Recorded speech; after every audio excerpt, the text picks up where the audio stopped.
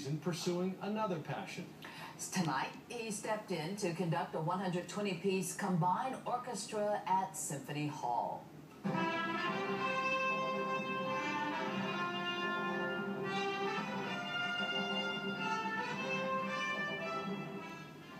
Few knew Falcons offensive guard Justin Blalock had the chops to direct this side-by-side symphony performance.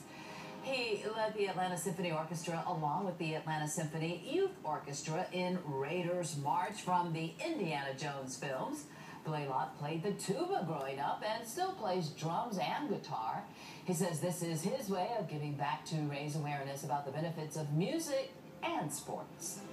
Now that it's been cut from so many schools, it's well documented, the importance of all the arts, whether it be music or theater, dance, what have you, helps in school, helps, create leaders in the community.